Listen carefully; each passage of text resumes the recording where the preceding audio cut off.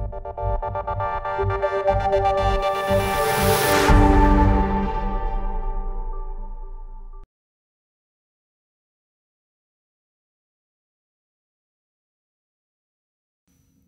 everyone, I am Dr. Vedavati Purandare. I am a consultant physician and diabetologist at Chellaram Diabetes Institute. Chellaram Diabetes Institute has organized International Diabetes Summit 2019 on 8th, 9th and 10th of March.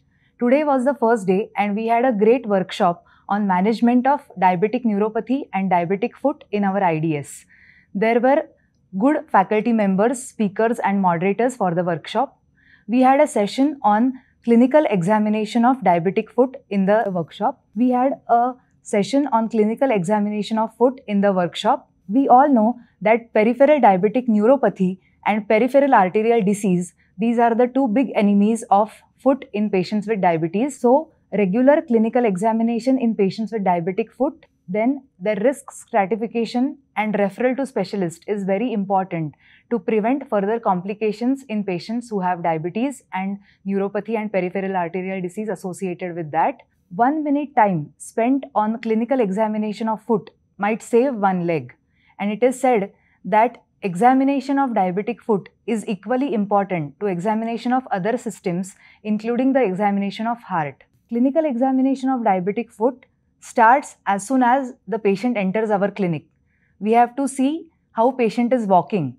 We have to observe the gait of the patient. In normal subjects, the normal walking cycle will have stance phase and swing phase. But in patients who have diabetic neuropathy, these phases are lost and patients will walk with a stamping gait. While patient is walking inside the clinic, if patient has wound over the foot and he is walking with the limp, then we can say that patient might have mild neuropathy because the pain sensation is preserved and hence patient is walking with the limp. In spite of having wound on the foot, if patient is not walking with the limp, then the neuropathy could be severe because the pain sensation is not there. When patients have predominantly motor neuropathy, they walk with high steppage gait or also which is called as foot drop.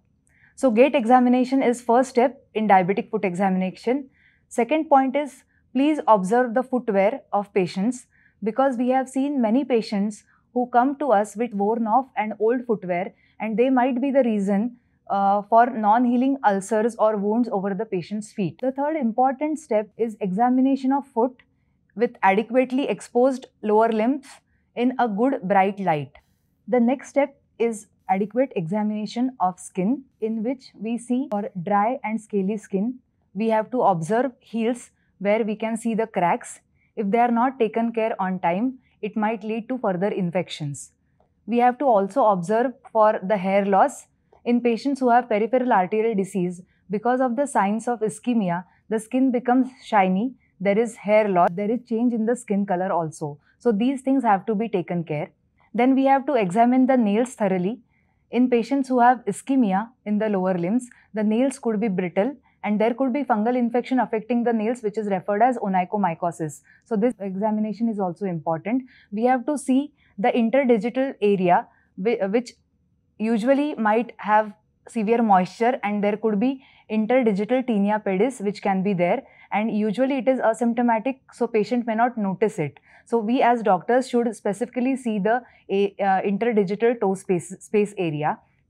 Then coming to musculoskeletal deformities, for clinical convenience, foot is divided into forefoot, midfoot and hindfoot and musculoskeletal deformities like claw toes, mallet toes, hammer toes, hallux valgus, they affect forefoot area. Charcot foot, it usually affects the midfoot area and the deformities like calcaneal spur, they are seen in hindfoot area. These musculoskeletal abnormalities, if not treated on time, they might lead to ulcerations and non-healing wounds. So they have to be examined and they have to be, patients have to be educated how to take care of their foot on time. Then comes the evaluation of blood circulation. Patients who have diabetes could suffer from peripheral arterial disease wherein the blood supply to the lower limbs is hampered. So we have to check capillary refilling time wherein we press on the toes and release it. The capillary refilling time is normally less than 2 seconds. That is the first test. Then is to palpate dorsalis pedis and the posterior tibial arteries which are there in the foot and see whether the pulses are felt well or not.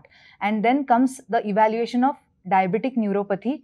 We, in our clinics, we can assess diabetic neuropathy by examining ankle reflexes. Then we can use vibration perception threshold or biothiometer.